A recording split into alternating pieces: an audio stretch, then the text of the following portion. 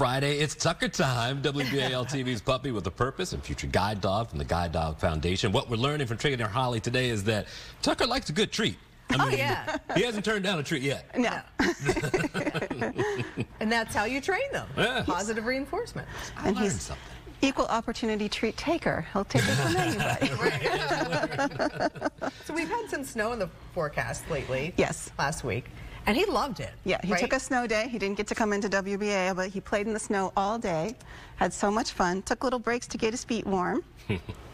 I think we have some pictures. Oh, look, I love that. There he is with his ball. I love it. And this was a long day. You'll see the progression in these pictures. This is a long day outside. I think Tucker loved every second of it. Oh, he did. Any chance he got, he was running and just shoving nose first into the snow, plowing through it. Yeah. Like you said, you went from snow, you had some mud, you even took a bath afterwards. It was like a dog spa. I mean, it was, Tucker couldn't lose. Okay, look at this picture, Jason. Look at the face. I know. How do you say no to that? He's like, oh, man. You get all the treats I'm in the tub. But now he looks kind of happy. He's got his robe on. Yeah. It looks like a spa robe.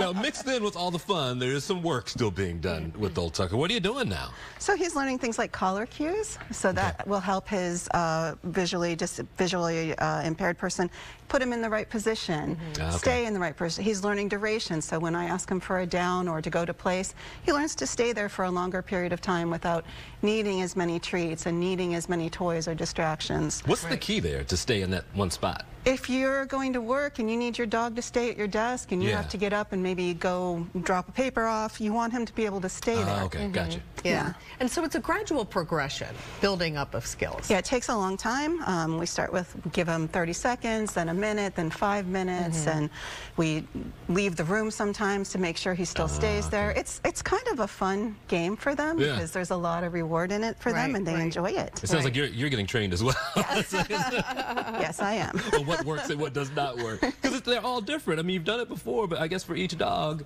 it changes how you train It does, and he's the most calm. Like, I've had dogs that are very excited, but will stay in the same position for a long time. He's very calm, but he just quietly gets up, and I turn around, and he's right there. Right. So what's next? What are you working on coming up?